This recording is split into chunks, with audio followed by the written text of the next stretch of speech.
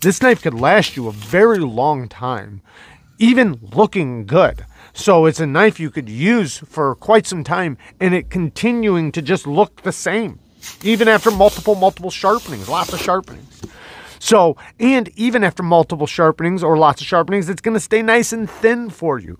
So, bang, Neeves Knives. I'm Jared, and we have the review on the CIVIVI NOX. Now, this is CIVIVI's first frame lock knife, but there's something so simple and simplistic about this knife, and it's so extremely well done in so many ways that it's pretty impressive, especially for the price.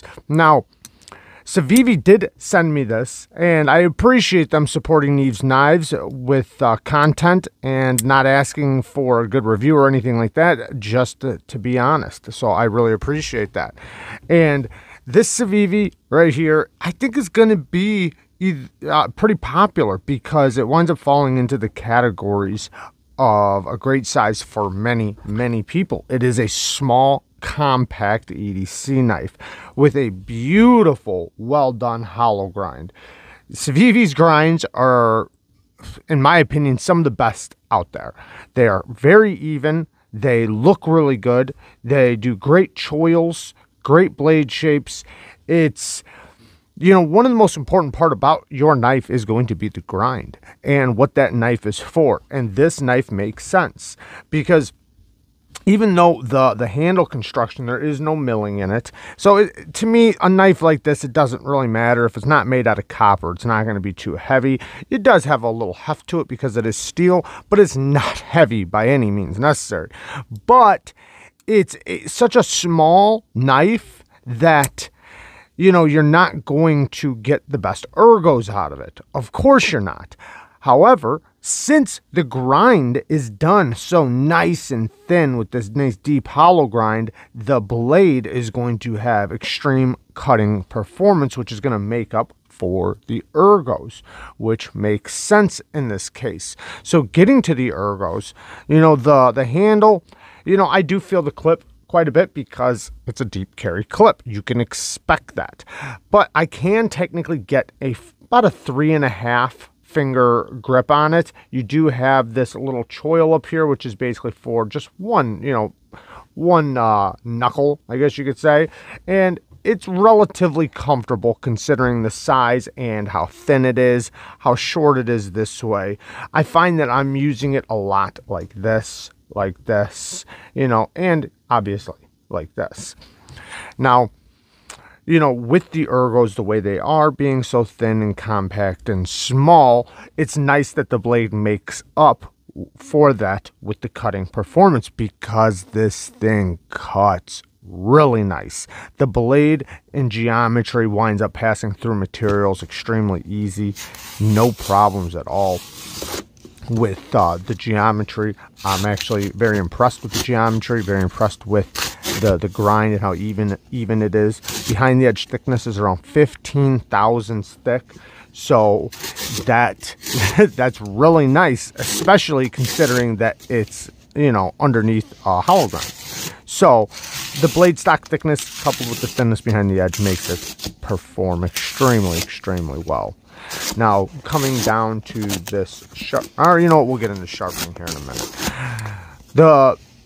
The utility cuts, it's a drop point blade. Now you see the swedge up on top, which is going to help with the strength of the tip because you can see the thickness go all the way down almost to the very tip.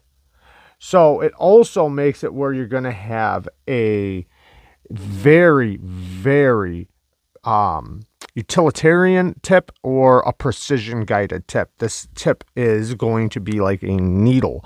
However, you know, even though it's not strong and it can break under pressure, it's not that kind of knife, so it doesn't matter. This knife is going to give you the precision little cuts that you require in a knife like this. So you know, because this knife is the size it is, you know, this is the best case scenario for a knife of this size. And man, does that tip work good. It is a little laser.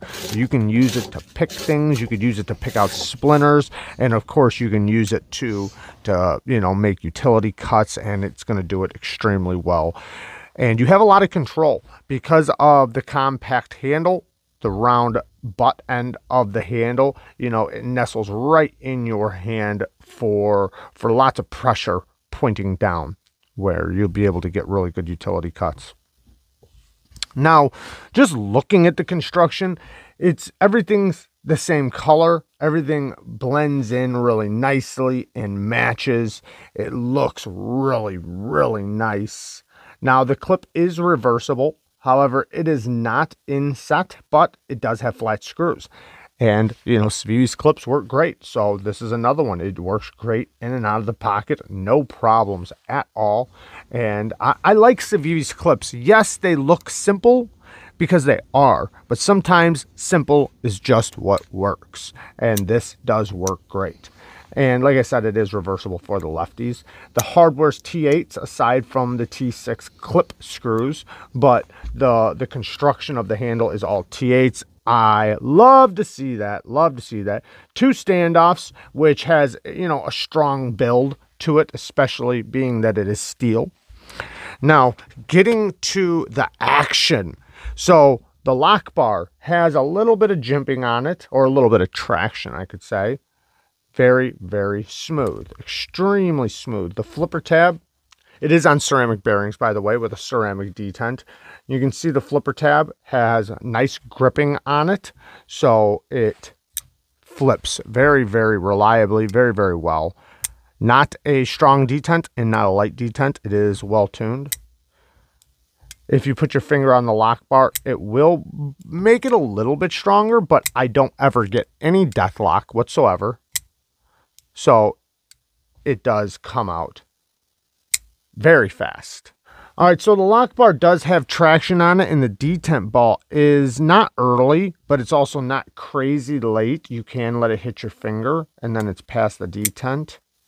So you can let it do that. It's not false shutty or anything, but you can, with a little encouragement, get it with just one little slap, and it'll drop all the way down.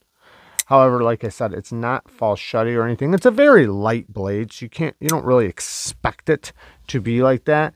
And if you hit the detent ball, you can kind of use it like a double detent knife and just slap it forward. Or, like I said, you can just let it drop, hit your finger, and then finish it off with one little bit of encouragement. But it is very, very smooth and very easy to just slap it forward with your finger, even if you're past the detent, because it's so smooth. Now, getting to some negative things before we finish off with some things I want to say about this knife. So, really, there's nothing really bad about this knife. I will say when I first got it, probably the biggest negative I've seen so far is that the pivot came loose. It came loose rather quickly. As soon as I got it, right after my first impressions, the screw backed out. And I tried to tighten it up, and it continued to keep backing out every time I flipped it. The tolerances are really tight on this thing, which is going to put pressure, you know, going out. So I did Loctite it. Now, after Loctiting it, I did not give it any time to set. And I was hoping that it would just, you know, take care of itself, and it did come back loose. So I did take the pivot out again, put some Loctite on it, and the next time I let it set up. I let it set up for 24 to 48 hours, basically about 36 hours. And now it's perfectly just fine. It has not came loose since. It is very tight.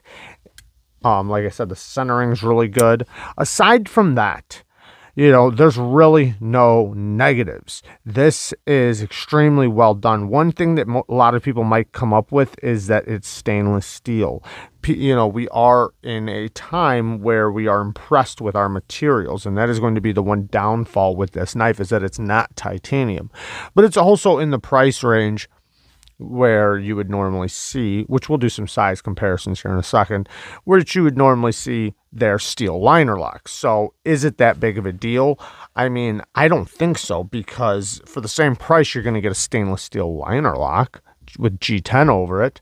So in this case, it just takes off the scales that would normally sit on the outside and makes it a frame lock, and a well-built one. So I don't know if that's a great argument or not, but we do like to be impressed, don't we? So, you know, it's not going to be the most impressive materials for the money, but the build is here, the quality is here, and, you know, you still have a great steel for the blade, and, you know, it's going to be a great little secondary or primary user for anybody.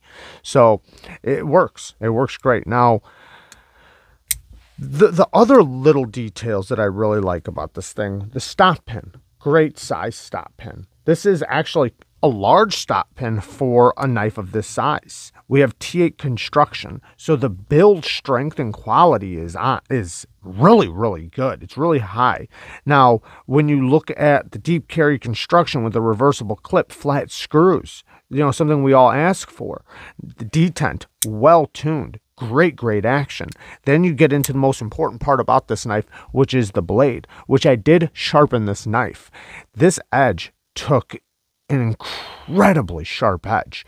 I sharpened it on my venev diamond stones, and it took a very sharp edge. Now, the steel itself, Nitro V steel. Nitro V steel is very similar to AEBL and Sandvik 14C28N steel. The one difference between the AEBL is going to be the nitrogen and vanadium in the steel. Now, personally, AEBL, it's an okay steel, but I'm personally not the biggest fan of AEBL. However, this to me is better. And I say that because when I sharpen AEBL, it doesn't take... Okay, so AEBL does really good, very thin, like razor blade style edge or blades, you know, thin grinds, which Nitro V will too.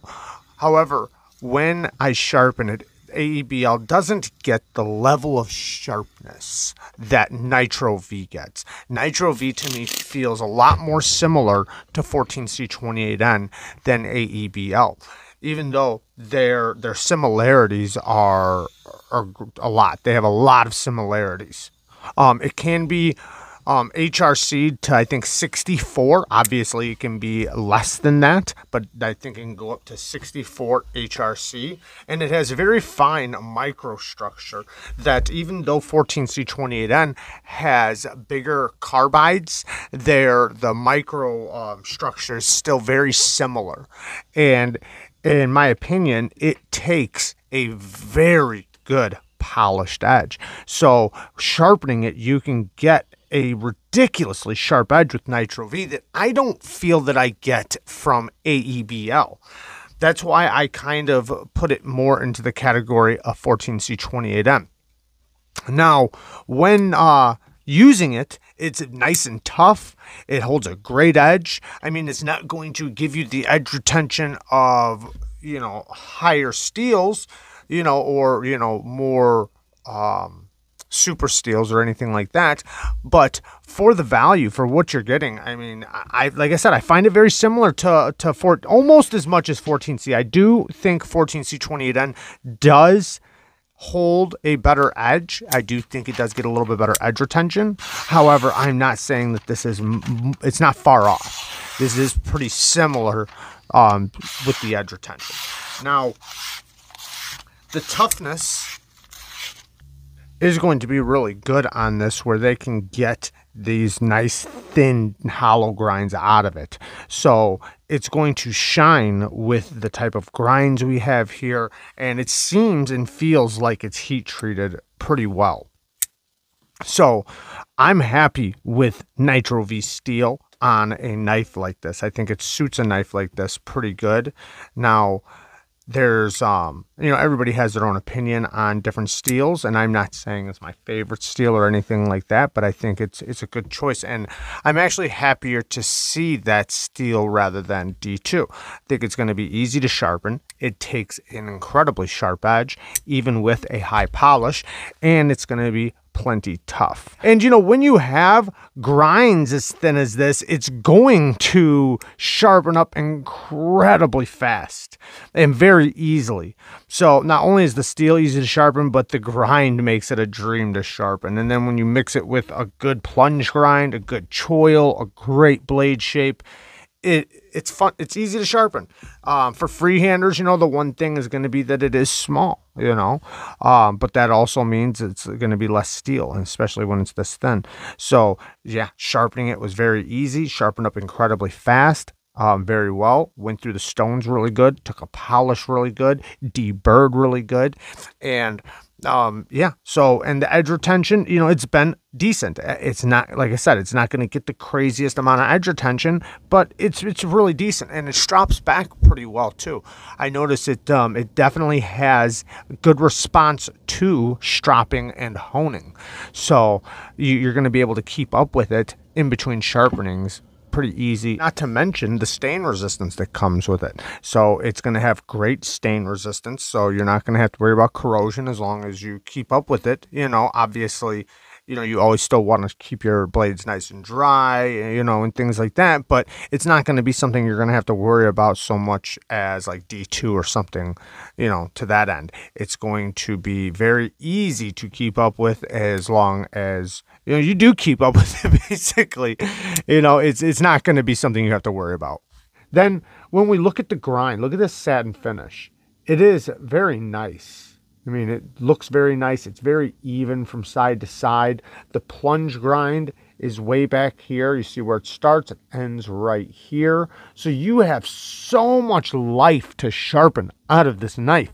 This knife could last you a very long time, even looking good. So it's a knife you could use for quite some time, and it continuing to just look the same, even after multiple sharpenings, lots of sharpenings.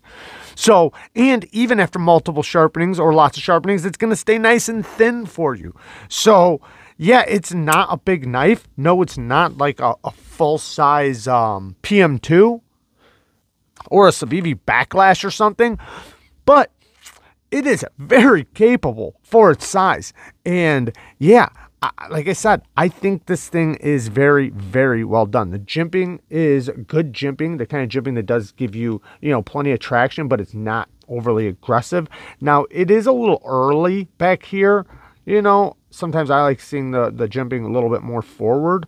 But, this isn't a knife that you're begging for jimping on anyway, so it's not that big of a deal, and it's definitely not a negative. Especially since the jimping is well done. I think CIVIVI does a good job with their jimping. So, all in all, the stainless steel construction, is it going to take scratches and stuff? Well, it's got a beautiful stone wash on it, so it's not going to be horrible with scratches. Yeah, it's still a tool. If you drop it, it will get scratched, but it has such a tool look to it that scratches really don't look bad on a knife like this. I guess that's subjective. It depends on how you look at it. However, I think this thing's extremely, extremely well done and is in the same size category as the CIVIVI Elementum, as the QSP Penguin, as the CIVIVI Pintail, as the Benchmade Mini Griptilian,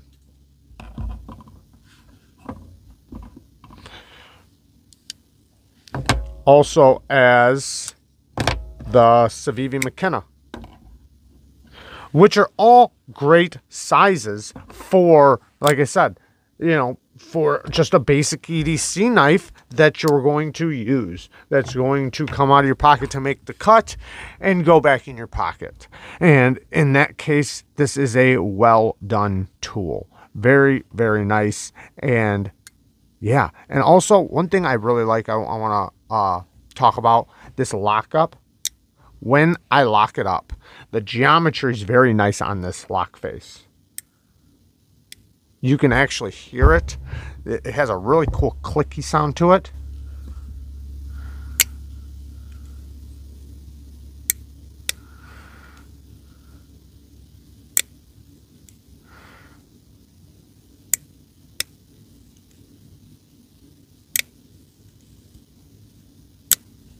And you can actually see it lock up very solid, even if I go extremely slow. The geometry is very, very nice on this lock face. So, would I say this is CIVIVI's best EDC knife? No, I would not. However, if you are in the 3-inch range, where you need a 3-inch knife, I think this is one of the better options for you. Now, if you don't like frame locks, then, you know, obviously something like the CIVIVI Elementum might be a better choice for you. But if you really like the CIVIVI Elementum and just the tool aspect of this knife is what you're looking for, this is a great, great option. It is definitely one of the better EDC knives in this size range that I've seen when I'm looking at it from a tool aspect, a user's aspect, a sharpening aspect, in the pocket aspect, all of those things. No, it's not going to be the most comfortable hand, but it makes up for it in geometry. So it just kind of, you know, obviously the more ergonomic a knife is, also the bigger it's going to be, the thicker it's going to be, the heavier it's going to be. So in this case, you know, it shrinks it down to a very small compact package, but you know, you're going to get the performance out of it. All in all, I think it's well done. I think it's really nice. I think that it's a great tool. Is it the most beautiful knife in the world? No. Is it going to be you know, something that just impresses everybody? I don't know. Maybe. I mean, it just depends on what impresses them. In my opinion, as a tool, this is a great tool. I love you guys. Thanks for watching. Peace.